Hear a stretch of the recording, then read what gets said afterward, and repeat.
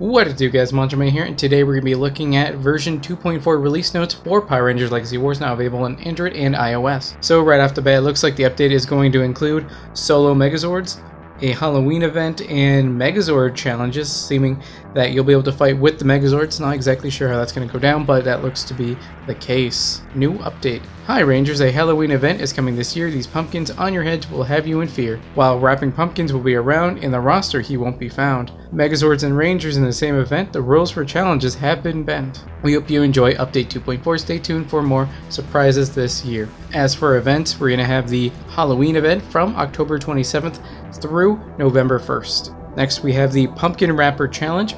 Pumpkin Wrapper is wreaking havoc on the morphing grid, plopping pumpkins on everyone's heads. And finally, we have the Pumpkin Wrapper Taunt. The following Rangers have a new taunt available that has them tugging and pulling, trying to get the pumpkin off their head. MMPR Jason, Billy, Zach, Kimberly, Trini, and Tommy Green. So it looks like the original MMPR cast, as well as Zane, Andrews, and TJ Johnson, who are all in-space characters. I'm not sure the exact relevance of adding the in-space characters here, but it is pretty cool that they did. Features: Solo Megazord Event. Fight on your own against Megazords. There will still be alliance missions, but when it comes to the leaderboard, you're on your own. Megazord challenges. Compete in challenges with your favorite Megazords. Mixed team challenges. Create the ultimate team of Rangers and Megazords in this brand new challenge mode. The thing, or the issue that I'm going to be coming across is that since I have just kind of come back to Power Rangers Legacy Wars, that I only have the original Megazord. I don't think I have any of the other 6. Purchase taunts in Warrior Info screen.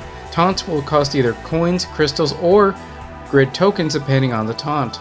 Updates: New Alliance Crest. We've added 8 new Alliance Crests. Note on balance changes: we're aiming to have a more consistent cadence on balance changes to keep the game fresh and interesting. Our next balance change is planned for November. More will be announced on a later date. Bug fixes: fixed Rearranger's taunt preview, fixed an issue where Lord Draken was unable to move at the beginning of a match, and fixed an issue where calendar claim button would cover amount of rewards. For more Power Rangers Legacy Wars content, be sure to check out my Team Thunder YouTube channel, link in the description. Well guys, that's it for the version 2.4 release notes for Power Rangers Legacy Wars. If you want to stay up to date with my videos and live streams on both YouTube and Twitch, check out the links in the description below. Like, comment, subscribe, and consider joining. That's all for now guys. Manjoume out.